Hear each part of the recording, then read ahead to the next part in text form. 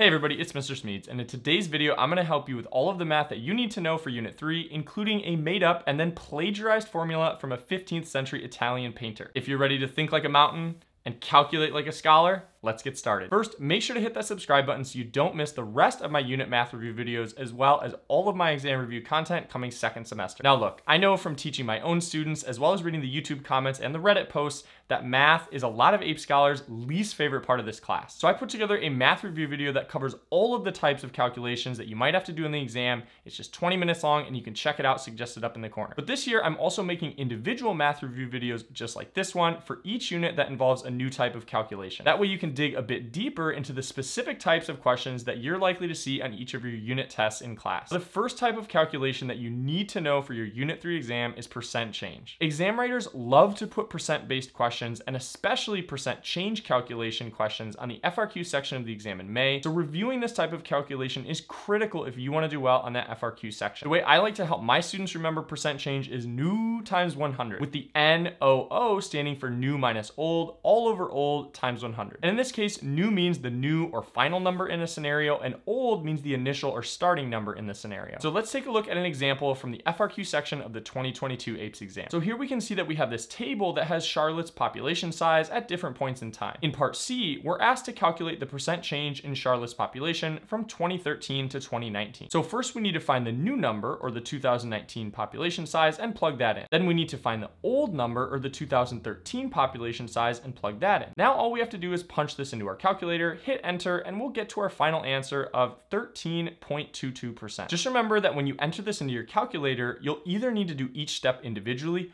or make sure to use parentheses so that you preserve the order of operations. And remember that to earn full credit on a math-based FRQ, you need to show your units in your work and in your final answer. Now, if new times 100 isn't a very helpful way for you to remember percent change, think of when you leave a tip at a restaurant. The percentage that you tip is always going to be based off the original price of the meal. So whenever you're calculating percent change, that can help you remember that you need to divide by the original or the old number. And whatever you do, don't be like Mr. Pink and refuse to tip. I don't tip. You don't care they're counting on your tips to live? You know what this is? It's the world's smallest violin playing just for the waitresses. Waitstaff at restaurants work hard and they deserve to be tipped well. In fact, chances are some of you watching this video right now work in the food service industry, and I know you appreciate a good tip. But you know who else works hard?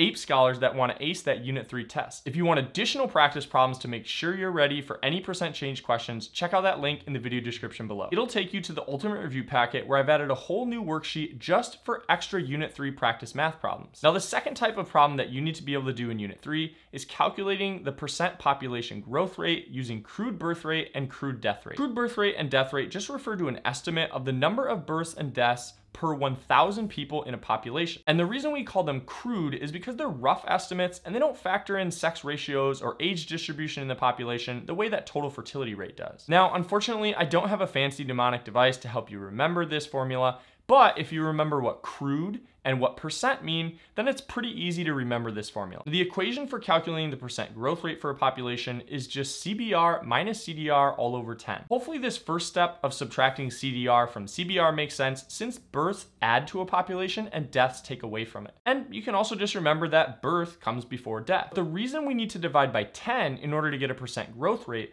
is that crude birth and death rates are expressed as per 1,000, while percent literally translates to per 100. So let's take a look at an example from an exam FRQ all the way back in 2003. Now, I know none of you were even born at this time, but believe it or not, they were giving APES exams back then. And before we actually get into the calculation here, I just want to warn everybody not to panic, because APES exam FRQs have gotten significantly more straightforward since then. You won't be asked to create any graphs on this year's exam or sift through 500 different sets of numbers jumbled together in a huge paragraph like this. However, when we do dig into question B and sift through all of this background text, what we'll find is that we're being asked to calculate the annual growth rate of this made-up country of Industria in 1950. If we sift through all this background information and plug in our CBR of 22 and our CDR of 12, we can see that the industrial population growth rate is going to be 1% in the year 1950. And just like the percent change calculation that we learned a few minutes ago, there's tons of extra practice questions for population growth rate in the ultimate review packet. Now, the final type of math problem that you need to be able to do in Unit 3 is the easiest to perform, but has one of the weirdest origin stories of any equation ever, and that's the rule of 70. The rule of 70 is a super simple way to estimate the number of years it will take for a population to double in size. All you have to do is divide 70 by the population growth rate percent, and you get a rough estimate of the number of years it will take for a population to double if it continues growing at this rate. So if we wanted to calculate how many years it would take for Bolivia's population to double, we can just divide 70 by Bolivia's population growth rate of 1.2%, and we'll get an answer of around 58.33 years. Now, if you're curious about the math behind the rule of 70, it's based on the formula for exponential growth, where the final amount y sub t is equal to y sub 0, sometimes referred to as p for the principal or starting amount of something, times e to the power of r times t, where r is the growth rate expressed in decimal form, not percentage form, and t is the period of growth in years. Now, if you set y sub t equal to 2 times y sub 0 and solve for t,